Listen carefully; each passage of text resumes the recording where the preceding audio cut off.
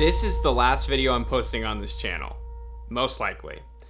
Let me explain. When I first got into making videos, it was because I loved it. My friends and I would go on adventures and document our trips, and it was fun. But somewhere along the way, I got blinded by what gets millions of views and what makes money. Last year, I saw a lot of success making in real life content. It started when I made a video comparing Call of Duty Warzone to real life. Warzone was a game I absolutely loved. It got me through the pandemic, so I was so excited to see one of my favorite games in real life. And after getting over 2 million views, I fell into the trap of thinking, well, this works, I need to make more. So I moved on to other video games and got even more views. But to be honest, I really didn't like video games that much. Like, don't get me wrong, these games are fun, but I was just binging them in preparation for a video. I wasn't that passionate about video games, and Jake doesn't even game at all. Deep down, I think I knew it wasn't for me, but I kept thinking, build the audience, you can pivot later. But after a few videos in a row flopped, I just snapped. Recently, I've been so exhausted with the current state of YouTube being so extreme and retention focused. It kind of feels like people are making videos just to become famous on YouTube instead of making things that they genuinely want to make or telling great stories. And I miss the days when people would just vlog and I genuinely feel a connection. So I thought I should be the change I want to see on YouTube. So I started vlogging and making videos like cutting down a tree for the first time.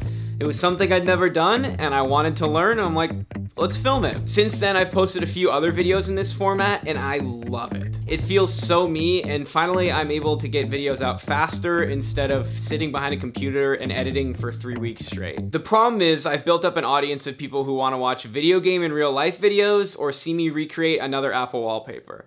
And that's not what I want to do. So I created a new channel to start fresh. If you enjoyed these new videos, or you just haven't seen them at all, I've linked them down below. But please only subscribe if you are interested in the new format of videos. If you want to see video game IRL videos or Apple wallpaper videos, those will not be on the new channel. I've already created videos that are up on the other channel. Here's a sneak peek. So this is Mr. Beast photoshopped into a Barbie poster, and I'm gonna try to sneak it into a movie theater and swap it with their Barbie poster without getting caught.